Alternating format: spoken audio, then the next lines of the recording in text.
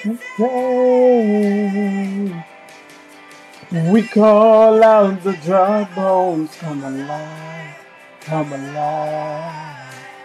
We call out the dry bones, come alive, come alive. Right out of the ashes, let us see an army rise. We call out the dry bones, come alive. Morning, welcome, welcome, welcome. I had tried to keep silent regarding this issue, and um, the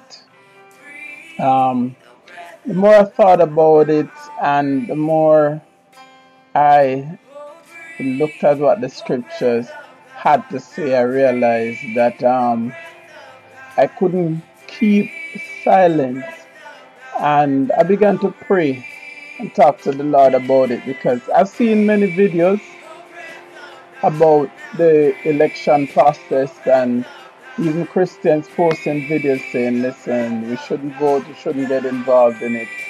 But I have always had a burning desire in my heart to participate in the political process. But I wanted to see exactly what the scripture said regarding it. And so I began asking the Lord about it, went through the scriptures and everything. And this is what I found out. This is what confirmed. Because the Lord, let's first and foremost, let me say, God is concerned about every aspect of our lives.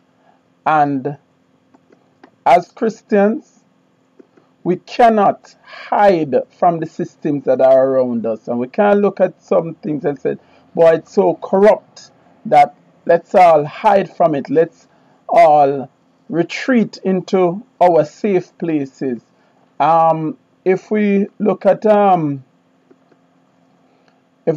gospel, Mark 16, for 15 to 6, Mark 16, 15 to 16 says, and he said unto them, go ye into all the world and preach the gospel to every creature. He that believeth and is baptized shall be saved, but he that believeth not shall be damned. Now, part that we tend to forget is God's commission to us to go into all the world. Now, what is the world? The world is, as defined by the dictionary, says a part or aspect of human life or of the natural features of the world, of the earth. It is also can be classified as the people, places, and activities to do with a particular thing.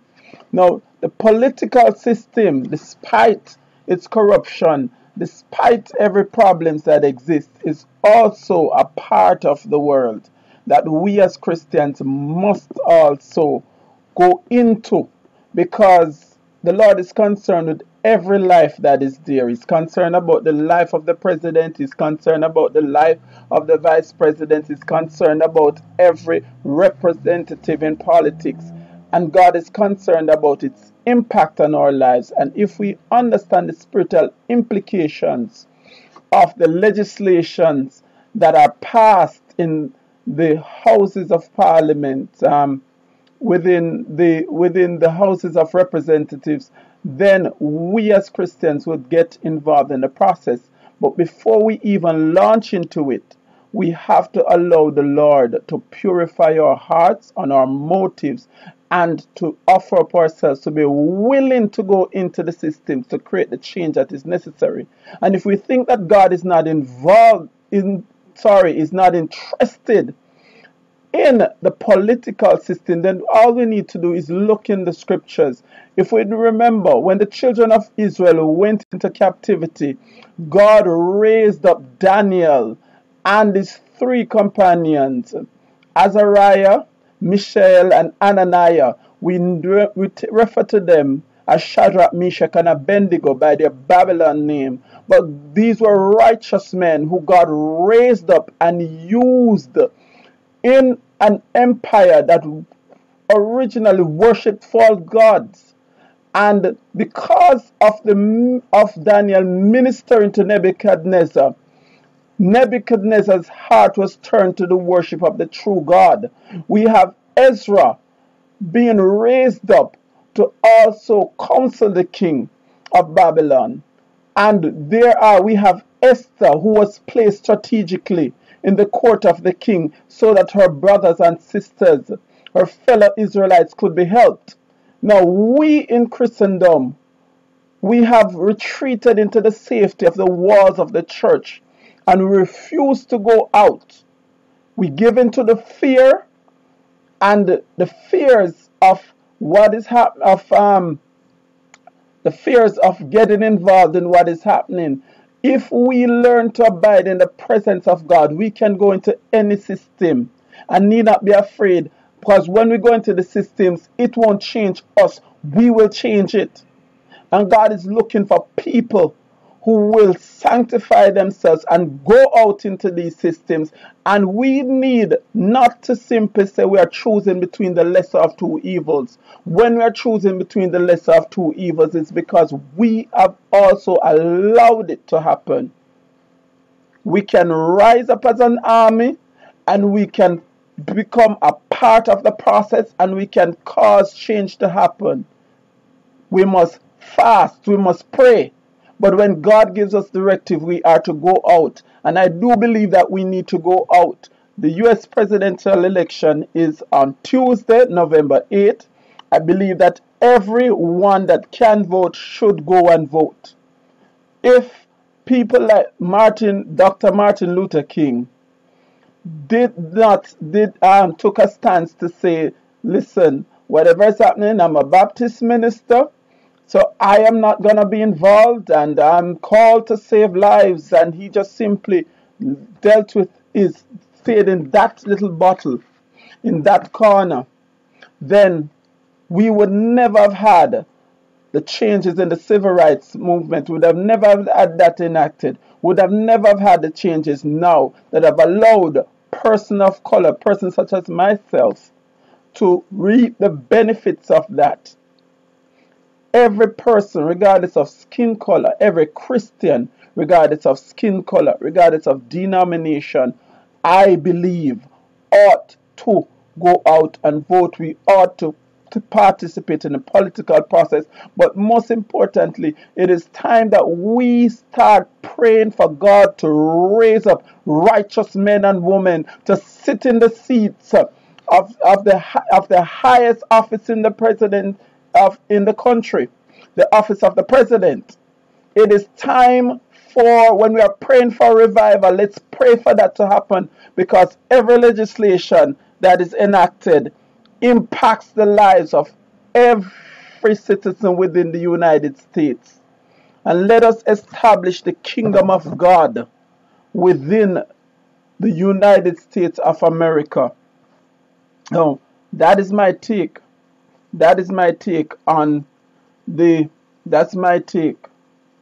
Christians participating in the electoral process.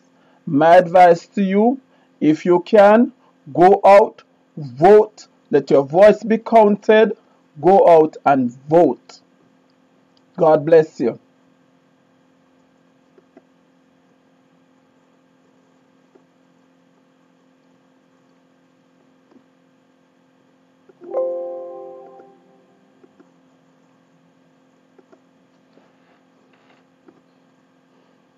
Oh, Shini and the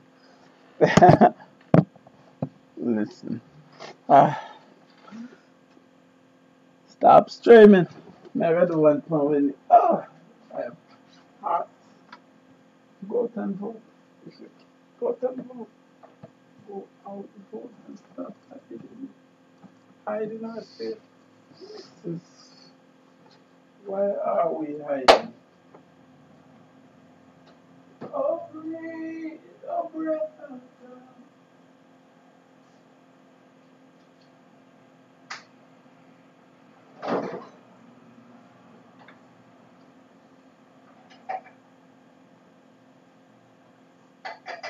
All love is not come alive.